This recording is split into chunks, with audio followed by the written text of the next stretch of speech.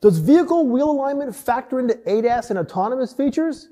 I'm Jason Stahl, and we're going to find out next in the AirPro Diagnostics Collision Garage.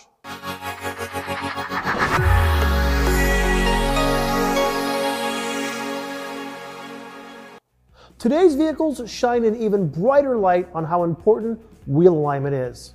The new ADAS and autonomous features on vehicles all rely on that alignment being exactly as it should by OE specifications for the driver assist features to perform correctly.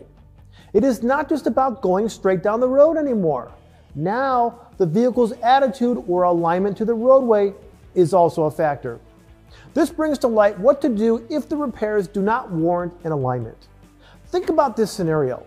A car is traveling across a parking lot at a low rate of speed. A collision occurs with a pickup truck that causes light damage to the front bumper cover and grille. In that bumper cover, behind the grille, is the radar for the adaptive cruise control.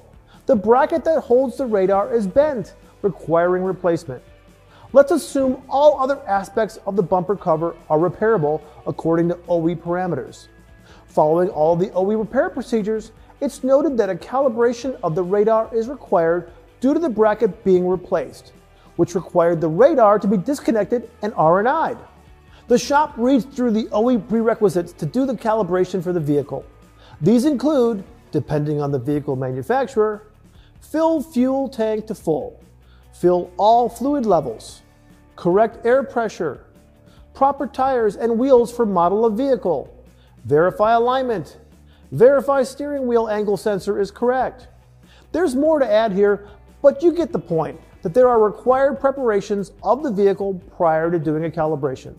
There are also requirements of the environment to do the static calibration, such as level floor or, for dynamic calibrations, weather conditions. During the calibration, a drive cycle is performed to verify that all systems are operational, and it's found that the vehicle is out of alignment and the calibration fails. The alignment issue is not the result of the damage from the collision that was repaired.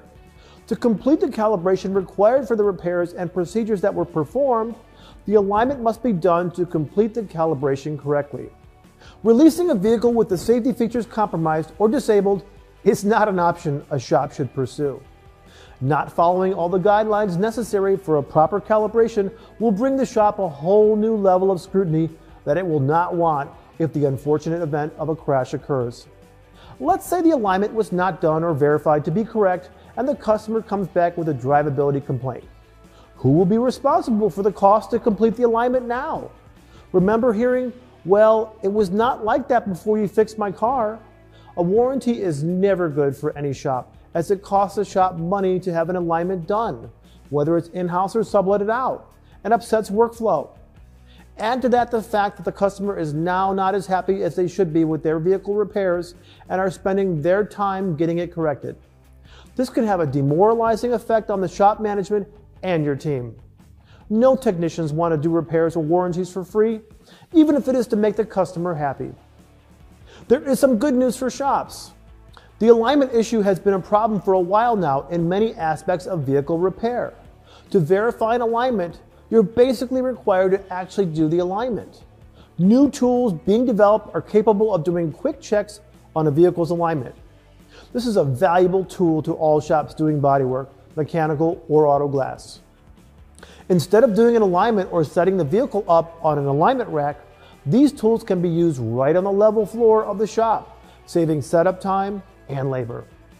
So is alignment important in today's world of technologically advanced vehicles? You bet it is. I'm Jason Stahl from the AirPro Diagnostics Collision Garage. Thanks for watching.